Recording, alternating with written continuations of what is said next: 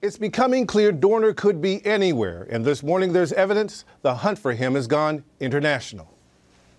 Overnight, police conducted a raid at this hotel in Tijuana, Mexico. They apparently found no evidence he was there, but for days, customs officials have been hunting for Dorner along the southern border.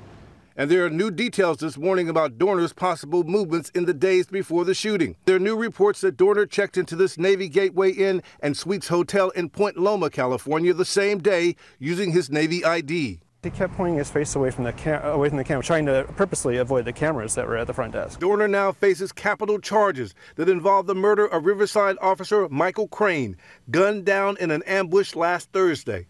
He was married with 2 children, ages 10 and 4.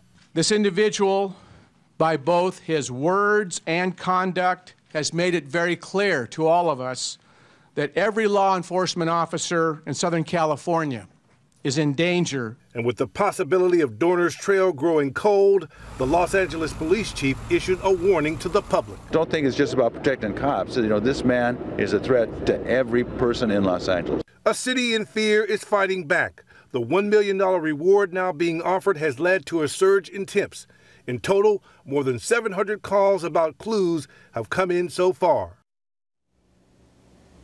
Sources tell ABC News police are trying to reconstruct the last 6 months of Dorner's life. They're looking at all of his associates, including someone identified as JY in court records obtained by ABC News. Investigators believe JY has ties to property near where Dorner's burning truck was discovered. George? Okay, Pierre, thanks.